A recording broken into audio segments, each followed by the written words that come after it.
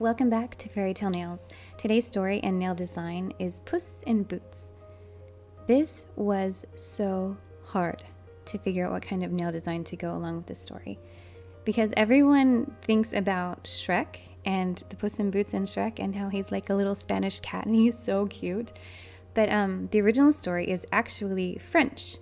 So I had the hardest time trying to figure out what to do. Some people thought maybe we could actually do fur nails.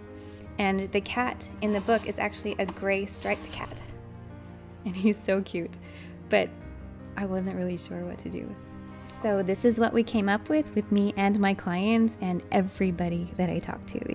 Hope you enjoy the story and the nail design. And without any further talking, let's get to it. Thanks, guys. There was once a poor miller whose only possessions were his mill, a donkey, and a cat. When he died, his 3 sons shared them out as followed. The eldest son took the mill, the middle son the donkey, and the youngest son the cat.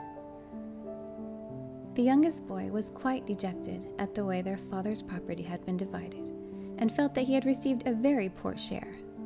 "My brothers can go into partnership and use the donkey to help work the mill. But what use is a cat?" he said to himself. "I could make it into a pie and sell its skin for a muff, but I don't want to kill the cat." The cat happened to have overheard his words and spoke up at once. "Don't be sad, my good master," he said. "Just give me a sack and have a pair of boots made up for me, and you will soon see that you have a better bargain than either of your brothers." The boy was so surprised to hear the cat talk that he was quite ready to believe him. So he went to the best shoemaker in the village and ordered a pair of boots in the softest leather. The cat was so pleased with them that he wore them all the time, which is how he got his name, Puss in Boots. Then the boy gave him the sack that he had asked for, and Puss in Boots slung it over his shoulder and made for the woods to hunt for rabbits. He put some bran and some lettuce into the sack and stretched himself out beside it, pretending to be dead. He had barely closed his eyes when things began to happen exactly as he had planned. A plump young rabbit hopped out of the bushes, sniffed all around the sack, and then crawled inside it. In a flash, the cat drew the string tightly around the top, caught the rabbit, and killed it, feeling very pleased that his trick had succeeded so quickly. Puss slung the sack over his shoulder again and set out for the king's palace. Once there, he demanded to see the king without delay, and the flunkies escorted him to the throne room. "Sire," he said, bowing low to the king, "I have brought you a young rabbit which my noble lord, the Marquis of Carabas," for that was the title that he had just invented for the miller's son, "has commanded me to present to your majesty." "Thank your master," the king said graciously, "and tell him I am very pleased with his present." Another time, the cat hid himself in the wheat fields and held his sacks wide open when a couple of partridges fluttered into it. He pulled the strings tight and caught them fast. These two he presented to the king, who rewarded the puss suitably. One day, he overheard the courtiers saying that the king was planning to go for a drive along the river with his daughter, who was the most beautiful princess in the world. The cat ran back to his master and said, "If you do as I say, your fortune is made. All you have to do is go bathing in the river at the exact time and in the exact spot that I tell you. Leave the rest to me." The young man was very puzzled at this, but he decided to follow the cat's instructions because it was a hot summer day and he liked swimming in the river anyway. While he was splashing around, the king came by in his carriage. At once the cat began to cry out, "Help! Help! The Marquis de Carabas is drowning! Help! Help!" As soon as the king heard this name, he ordered the carriage to be stopped and commanded his flunkies to run immediately to rescue the Marquis de Carabas. While they were dragging the boy out of the river, Puss in Boots came up to the carriage and told the king that while his master was bathing, some thieves had come and taken all of his clothes away. In fact, the cunning cat had hidden them under a rock. The king immediately sent an officer off to the palace to fetch one of his best suits for the Marquis of Carabas. Once he was dressed in these new clothes, the miller's son was transformed into such a handsome, noble-looking young man that the princess instantly fell in love with him. She persuaded her father to invite him into the royal carriage to accompany them on their drive.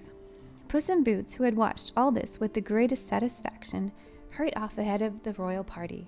Soon he came across some peasants mowing a meadow and said unto them, "The king will be driving past soon.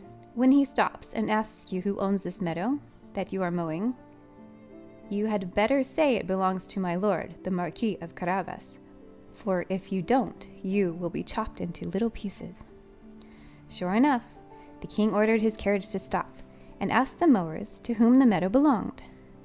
"To my lord, the Marquis of Carabas," the mowers answered with one voice, for the cat had almost scared them silly. The king turned to the young man and congratulated him on his fine fertile lands. Meanwhile, the cat ran on ahead once again, and soon came across some reapers reaping a field. Again he told them to say the fields around belonged to the Marquis of Carabas, and again he threatened them with the chopper if they did not. When the king came by a moment later and asked the men who owned the land, they chorused obediently, "To my lord, the Marquis of Carabas," and the king once again complimented the young man by his side. Puss kept running ahead of the royal carriage, and as the king drove on through the countryside, he kept hearing the same story. Finally, Puss in Boots came to a stately castle, which was owned by an ogre. In fact, it was he who owned all the lands that the king had been riding through. The cat asked to speak to him, saying that his fame had spread far and wide. The ogre was very flattered at this, and invited Puss in Boots to sit down.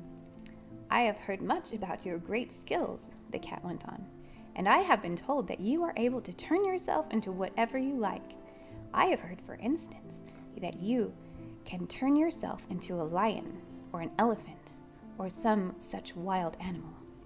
"Indeed I can," said the ogre proudly, "and to prove it, I shall show you now." With these words, he transformed himself into a lion, and let out a great roar, which shook the castle walls. Puss in Boots was so frightened that he leapt up into the roof, which was a dangerous thing to do in his boots. Eventually, when the ogre had resumed his natural form, Puss jumped down again. "You really scared me," he told the ogre. "But I've also heard it said that you can take on the shape of a tiny creature such as, let's say, a mouse or a rat. I think that would be quite impossible." "Impossible? Nothing is impossible for me," exclaimed the ogre. And with that, he changed himself into a field mouse and began scampering around the floor. With one pounce, the cat caught him and ate him up. Meanwhile, the king had seen the castle in the distance and decided to pay a call on its owner. As the carriage rattled over the drawbridge, Puss hurried towards it. "Welcome to the castle of the Marquis of Carabas," he called, and the king was delighted to hear that his friend lived in such a splendid place. The young man invited the king and princess into the great hall, where a feast had already been prepared by the ogre for his friends, who were now too scared to come in. When they had finished eating and drinking everything on the tables, the king proposed to the Marquis that since he and the princess had obviously fallen in love, they ought to get married. This they promptly did and lived happily ever after. As for Puss in Boots, he became a great lord and never chased mice again, except for fun. The end. Thank you so much for watching this episode of Fairy Tale Nails. It has been a while, so thank you so much for being loyal and for subscribing and for being my awesome friends. And I'm out of stuff to say, so see you guys next time. Bye!